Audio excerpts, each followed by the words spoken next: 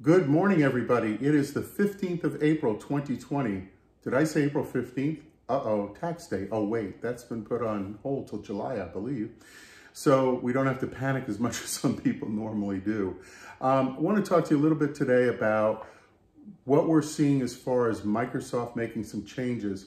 Who would have thunk a big company like Microsoft would make changes to their Microsoft Office or Microsoft 365 plans in the middle of a pandemic? Go figure. In any case, they have, and they are continuing to do so.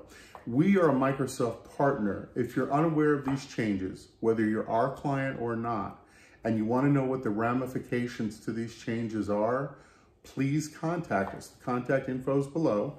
And we'd certainly appreciate your feedback and your thoughts and your questions about that. We want to help guide you through these changes with Microsoft. Many of them may not impact you. Some of them may, some more than others. We really don't know. Again, these are things that you want to take care of now because, again, as I say almost every day, by failing to plan, you're planning to fail. So please reach out to us today.